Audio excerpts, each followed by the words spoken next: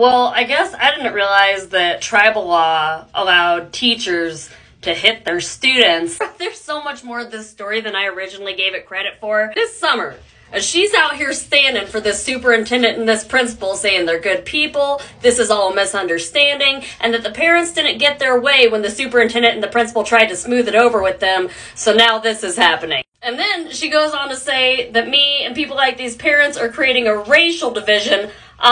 Well, let me ask you something, Summer. Tell me, how exactly do you explain this?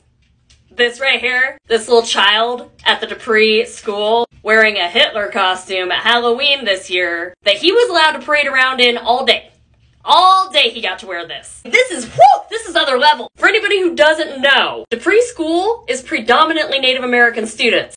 Hitler modeled his takeover after the genocide of Native American people by the colonizers. This is a racial statement. Also, just a brief reminder for the white people out there who love to utilize reverse racism as a defense. You can't be racist against a party that has never been oppressed. That's not a thing. So for people to be going around saying that the parents are racist and trying to create some sort of racial division after they endured this, to turn it around on them like they're the problem, that's the real racism. That is trying to silence somebody into oppression. And then lastly, these people who want to say, well, the school tried to smooth it over with them and they're just mad they didn't get their way. Why don't you tell me, what exactly is smoothing it over with a parent whose child was assaulted? Look, I worked in the school system before, okay? It's hard. You are underpaid, underappreciated, and a lot of these kids is hard to deal with. Guess what? You can't just be a teacher out here going around and hitting other people's children. Can't do it. Might want to sometimes. Can't do it. That's assault, brother. That's the law in America. You can't assault people. I should know. I've been incarcerated before, right? This superintendent and this principal not reporting it, that is blatant neglect of their responsibilities. If you somebody who's out there and wouldn't defend your kids over a situation like this and you just let the school try to smooth it over with you, I feel bad for your kids. Because it's our job to have their back, okay? This school failed these kids. They failed the parents. And this is the exact problem with public school system in America today. Yeah,